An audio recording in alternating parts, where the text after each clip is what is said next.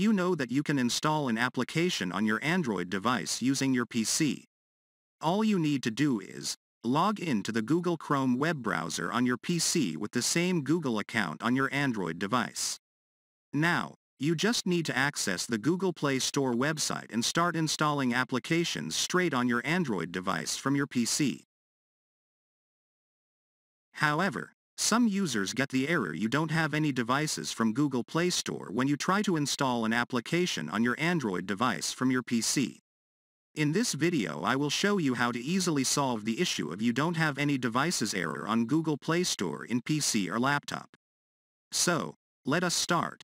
Step 1. You may receive the error message you don't have any devices when you sign in to the Google Play website with a different Google account than that your Android device uses.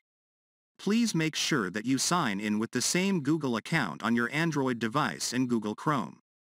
This error message may also appear if your Android device does not meet the system requirements. Step 2. Once you are at the Google Play Store website, at the top right corner of the page, click on the profile icon. From the profile menu that expands out, click on the option Library and Devices. Click on the tab named Devices. Now under the Your Devices section, check the checkbox corresponding to the device that you want to be made available.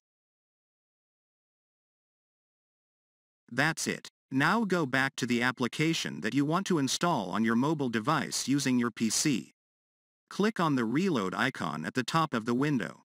The You Don't Have Any Devices error message should now be gone and be replaced with this app is available for your device message. I hope this video will help you to fix You Don't Have Any Devices error on Google Play Store in PC and laptop problem. Thanks for watching this video. And don't forget to hit the like button below the video and share it with your friends.